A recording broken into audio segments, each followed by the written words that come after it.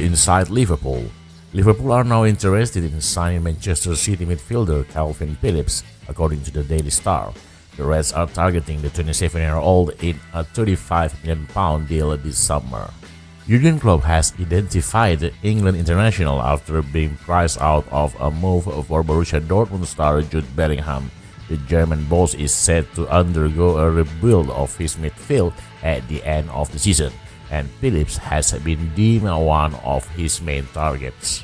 It is believed the Merseyside outfit have let it be known that the former Leeds United man is on their radar, and subsequently they have learned the player is open to a move to Anfield. Having joined the Sky Blues for £45 million last summer, Phillips' career at the Etihad hasn't unfolded in the way he would have hoped for.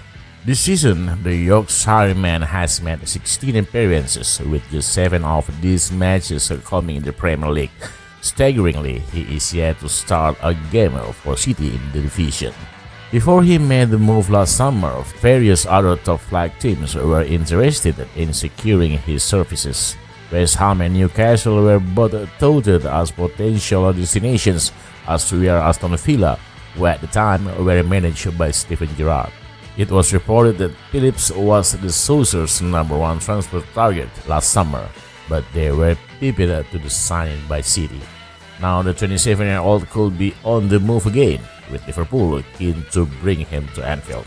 However, other Premier League teams are sure to reignite their interest in the phenomenal midfielder, so this won't be an easy signing to make.